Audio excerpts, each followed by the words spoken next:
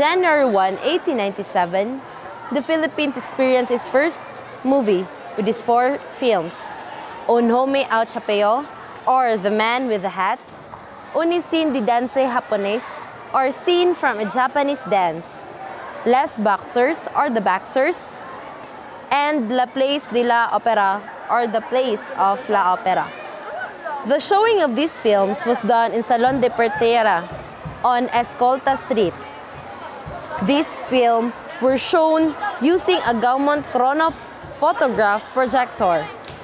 This momentous event was envisioned by the Spaniard only remembered by the name of Portera. The first movie shot in the country happened in 1898 by Antonio Ramos using a Lumiere cinematograph imported from Paris.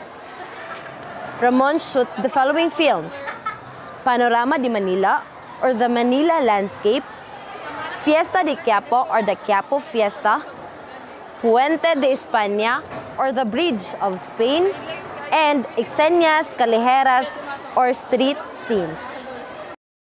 Over the years, since the arrival of cinema in the country, Filipino artists have thrived and triumphed in the fast-paced work of cinema. Without the brilliance and talents of the people behind the art, filmmaking will not be made possible. This is why the country continues to honor deserving artists in the field of cinema. Here are the national artists in the film category.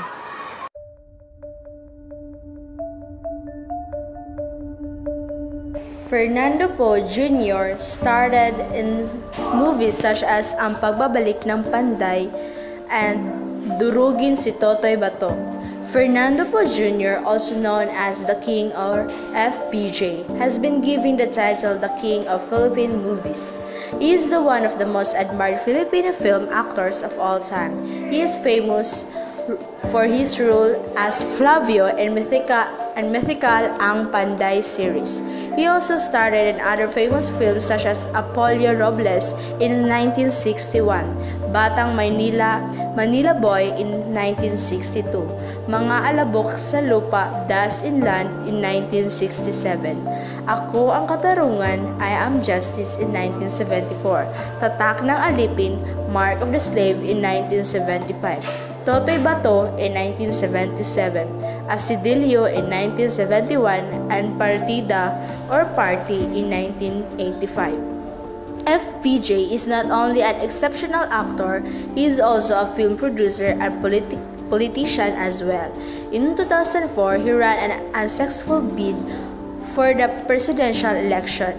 Subsequently, his political rival, former President Gloria Macapagal Arroyo, declared him a national artist for his film in 2006.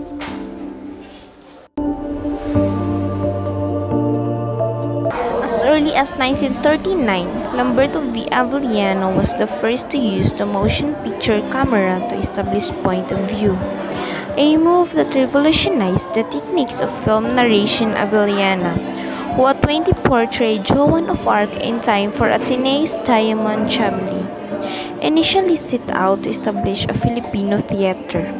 Together with Daisy Hontiveros, star of many UP plays, and his future wife, it was after seeing such plays that Carlos P. Romulo, then president of the Philippine Film, encouraged him to try his hand in directing films.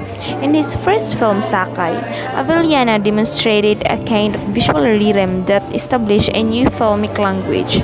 Despite considerable budgetary limitations that hampered the post-war Filipino film industry, Avellana films such as Anak Paleta and Badyo attained international acclaim.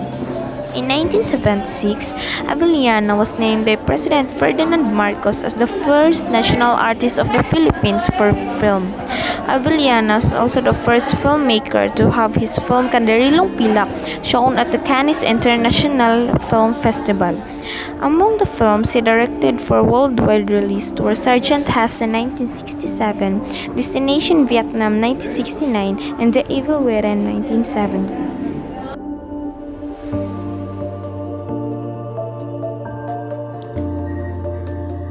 Awarded the National Artist for Film in 2001, Ismael Bernal is considered to be one of the pioneers of the Philippine cinema. In 1982, Bernal directed the critically acclaimed Himala, starring Nora Honor, the country's most popular celebrity at that time. Many critics considered Himala as one of the greatest Filipino films of all the time because of its provocative and courageous depictions that has served as social commentaries and bold reflections on the existing realities of the struggle of the Filipino. Bernal's contribution to Philippine cinema is both liberating and aesthetic as he pushes the artistry. According to National Commission for Culture and Arts, or NCCA, polishing its visuals or innovating in the medium, he manages to send his messages across to fight the censor, free the artist, give justice to the oppressed, and enlighten as well as entertain the audience. Some of his famous works include the films Dalawang Pugad, Isang Ibon, Two Nest, One Bird in 1977. Lagi na lamang ba akong babae? Will I always be just a woman? In 1978. Isang gabi sa'yo, isang gabi sa'kin.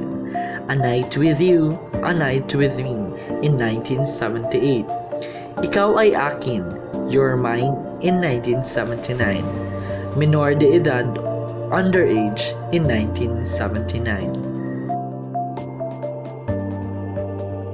Lino Brocka is the most influential filmmaker behind Maynila sa mga kuko ng liwanag at tinimbang ka ngunit kulang. The contribution of Lino Brocka to Philippine cinema is unparalleled, with 66 films that breathe life and hope for marginalized sectors of society.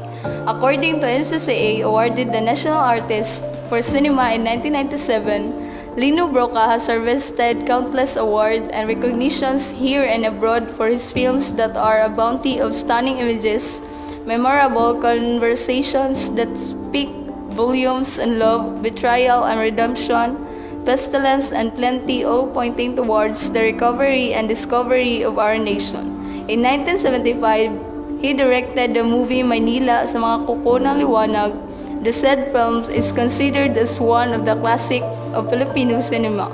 His other films include Wanted, Perfect Mother 1970, Tinimbang ka ngunit kulang 1974, Insyang 1976, Jaguar 1979, Bona 1980, Macho Dancer 1988, Ora Pro Nobis, Fight for US 1989, and Gumapang Ka sa Lusak 1990.